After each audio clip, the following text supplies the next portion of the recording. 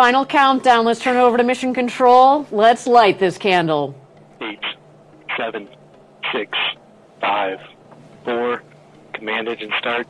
2, 1, 0. Ignition.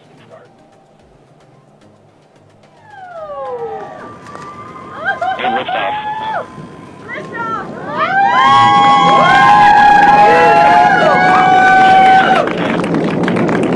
New Shepard has cleared the tower.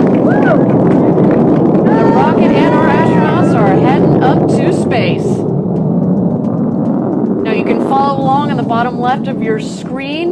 The altimeter on the left.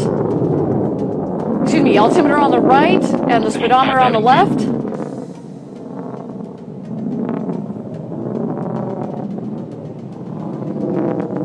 10,000 feet.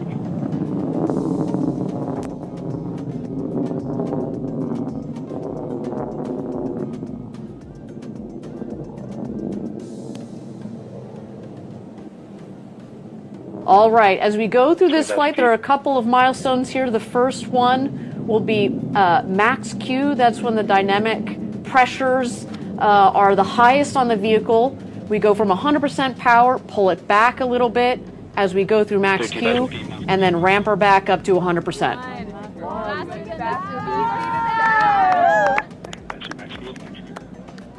Okay, maximum pressure.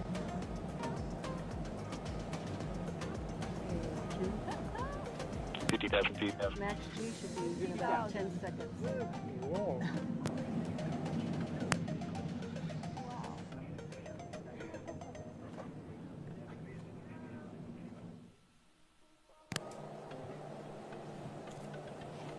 Max Q has been confirmed. Again, thank you everybody for joining us for New Shepard's 25th mission to space. So far, a nominal flight. We have gone through max Q. 100,000 feet. And the vehicle will continue to climb under full power of the BE-3 engine. The next milestone will be main engine cutoff. You will know when that happens when you see the glow of the engine at the base of the rocket go dim.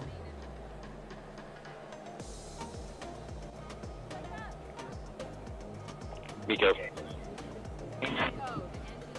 There we go. Main engine cutoff confirmed.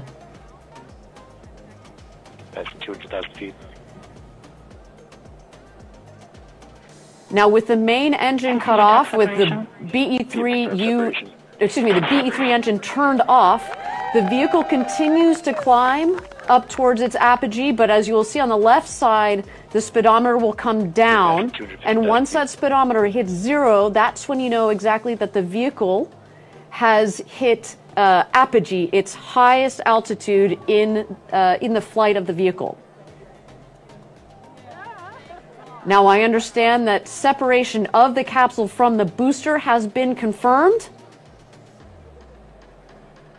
And 0G has started for our astronauts.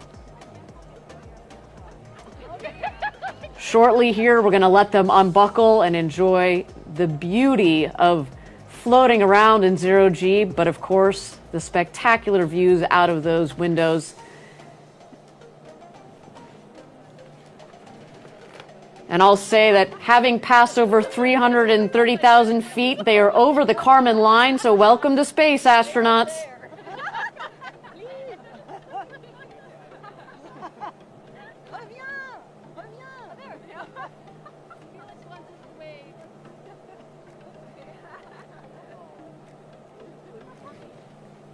Fifth mission of New Shepard, our 7th human flight.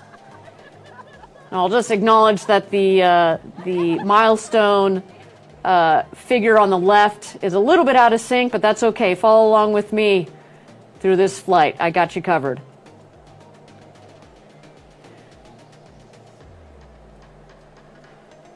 At this point into flight, you see the two craft, the rocket on the left, the crew capsule on the right.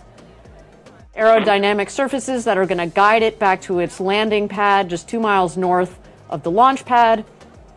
And then just a little bit afterwards, we have the crew capsule, which will also come back down into that West Texas valley.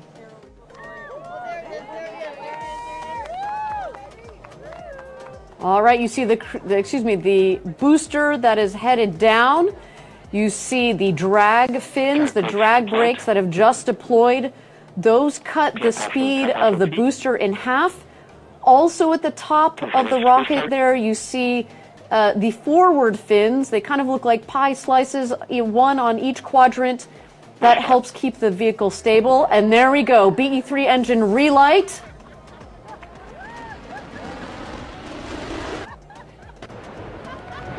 Landing gear deployed. 50 feet, 8 feet per second. Touchdown. Autosum started. And touchdown. Welcome home, New Shepard. What a beautiful flight to space and back for that booster. Good day at the rocket factory, but flying people never gets old. On today's flight,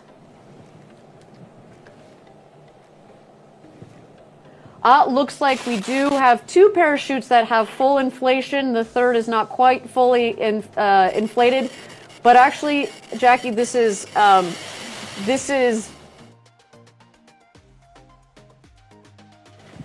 part of the design. We were talking about my webcast.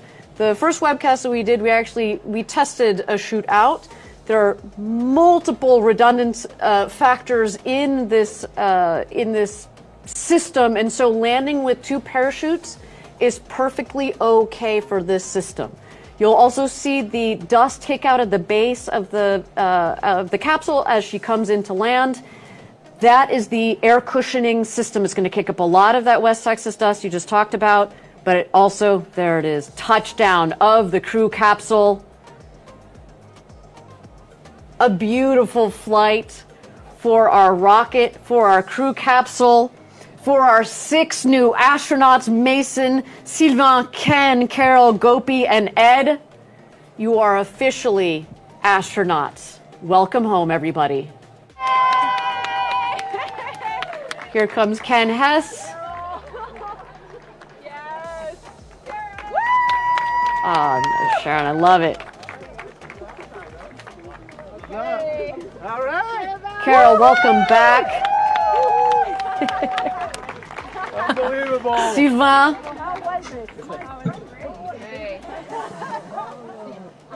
And here exits Ed Dwight. This gentleman has waited a long time to go to space.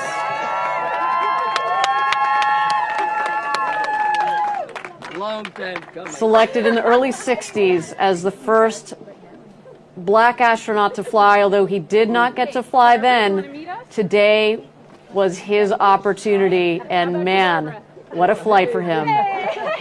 Finally, an official astronaut. I'm ready.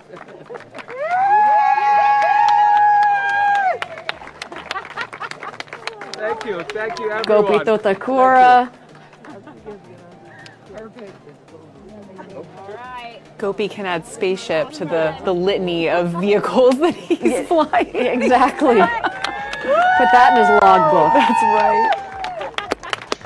And of course, Mason, welcome home. Leo will be very excited to see Mason back on Earth. Yay! You're down! Here, love you. Come right on over here.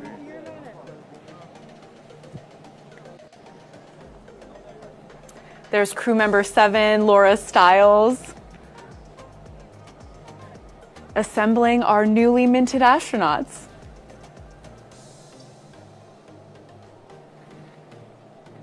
Overwhelmed everything you can think of. And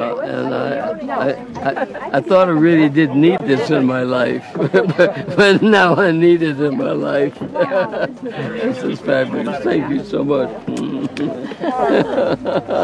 Thank you. Thank you for being part of this. All right, I am ecstatic. Ecstatic. Did anything surprise you? What was it like looking at Earth?